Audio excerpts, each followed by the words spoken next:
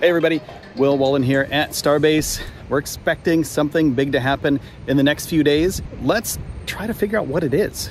Speculation has been rising over the last few days about what's going to be happening down at SpaceX's Starship facility at Starbase, Boca Chica, Texas. Now, SpaceX's SN20 Starship has been moved closer to the orbital mount and the orbital integration tower. Now, this means that SpaceX's SN20, Starship SN20, may be ready for a lift on the chopsticks. Now, the chopsticks are these gigantic, absolutely gigantic metal machinery arms that will be lifting SN20 and Booster 4 onto the orbital launch mount for a possible full stack. And the next couple road closures, which will be happening in the next few days, Monday, Tuesday, and Wednesday of this week, from 10 a.m. to 10 p.m. It's all day long, 12-hour road closure. SpaceX is planning something big. We're not sure exactly what it is, but we do have a few hints about what it could be. Now, today, SpaceX had put the balls onto the chopsticks, and these things are filled with tons of material that will measure how much these chopsticks can withstand. Okay, so they have to lift a Starship onto the pad. They also have to lift the booster onto the pad. They have to make sure that the chopsticks actually work. So what they do is they put these weights under the chopsticks to make sure that they can hold the weight of both of those, Booster 4 and Ship 20.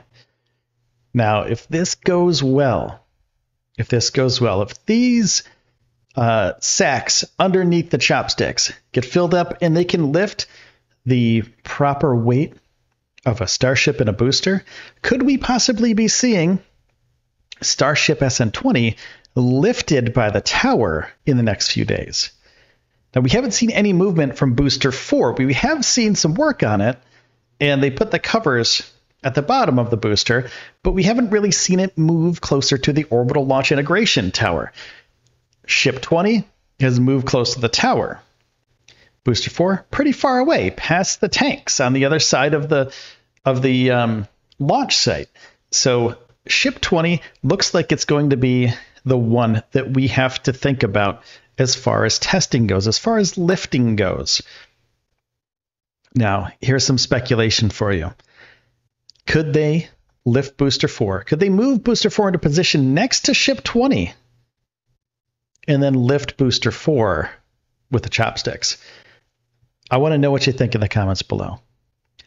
Also, when they do that, would they retract the arms, move over to the Starship, lift the Starship SN20 on top of Booster 4, do a full stack? You see, the orbital launch mount isn't designed to hold a Starship, the top of the Starship, the Super Heavy. It's designed to hold a booster. So what would happen in that case is the booster would get close to the chopsticks would hold it, move it over to the orbital launch mount, and then Ship 20 would be on top of that for a full stack. Now, do I think that's going to happen? I don't know.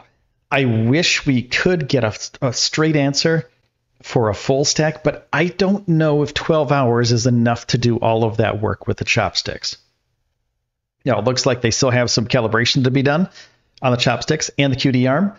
So it looks like possibly they may just be doing another high test with the bags on the bottom of the chopsticks, because they put them on today, and tomorrow they could fill them and then do the full height of the tower. Right? So why did they move Ship 20 so close to it, though? That's the other question. Could they do the bags, and then a little bit later on the day, if they see that it can hold the weight of Ship 20, because the bags could only take a few hours. Fill them up today, fill them up early in the morning tomorrow, get this thing started early, and then raise the bags up to the proper height for a Ship 20, and then move Ship 20 into place. Well, remove the bags, of course, because you don't want double the weight on there.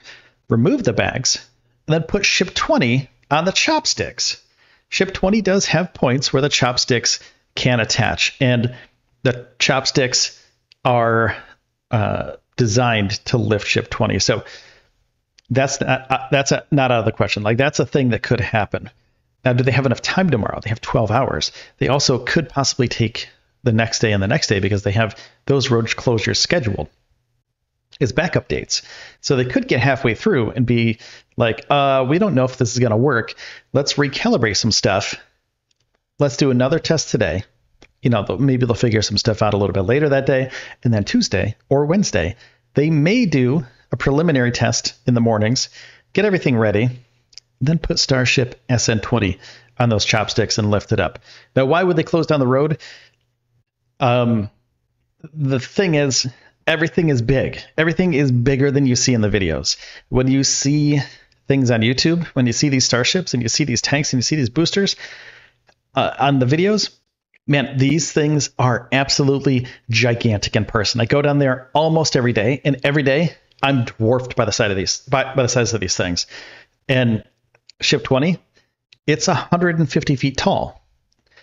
Booster 4, 250 feet tall. Altogether, it's about 400-ish feet tall. And then they have to lift that on top of one on top of the other. And they have to put that next to this tower. And if anything were to go wrong, you know, it could be disastrous for the flight area. And there could be shrapnel everywhere. So closing down the road is a precaution, of course, for the people that are around here. So they'll clear the pad. They'll make sure everybody's out of there when they do these lift tests. And then they'll go through with these lift tests to make sure that everything functions properly. Because if something goes wrong, this isn't small stuff. If those chopsticks snap off or bend or break, it could be a lot of damage. So clearing the area of everybody, all their cars, all their vehicles, is pretty important. Of course, there will be some SpaceX employees nearby in case something happens as an emergency. And also the engineers that are in charge of these things will be nearby. But closing down the roads is important. And I've been saying things for the last few days, like, why are they closing down 15 miles of the roads? And I was informed today that they do that for every test. It's sort of like a blanket statement for all of these tests. It's like, okay, we're going to close down like all of Highway 4. But most of the time, it's just from the production site to the launch site. So that being said, hopefully it's just from the production site to the launch site tomorrow and not 15 miles of roads. So that'll be cool to watch.